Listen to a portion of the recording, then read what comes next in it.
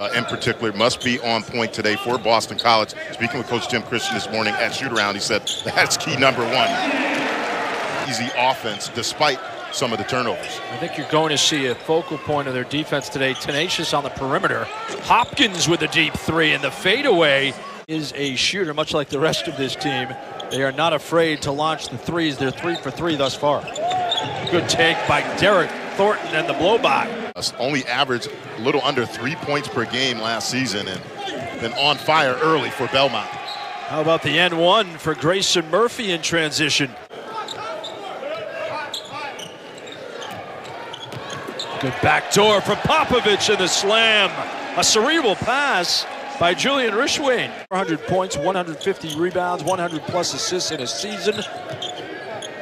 As Derryck Thornton launches a three and he nails it.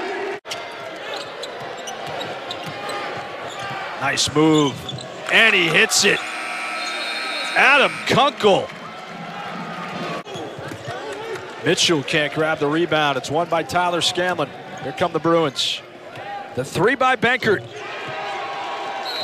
They are feeling it to start the second half. North Carolina and San Diego State are the only other teams to do that, and I credit the Hall of Fame coach, Rick Byrd. Kunkel could probably hit from downtown Boston if you gave him the opportunity.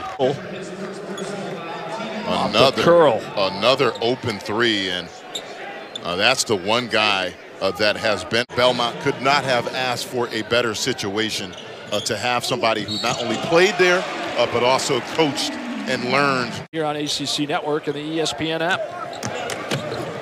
Kunkel blocked by Stephon Mitchell.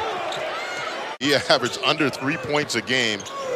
He came into this one at 20, and he's got 30 right now in this game. And also triggering it on the defensive end, forced the turnover. And they're just raining threes in Chestnut Hill. Chris Herron Jr.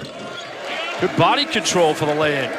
I'm not giving up on Virginia. Yes, they lost a lot from last year's team. Yep. 3 guys playing for a paycheck, but the way they play defense. Good signs for him along with Chris Herron, but the defense in short supply for the Eagles as they fall by 15.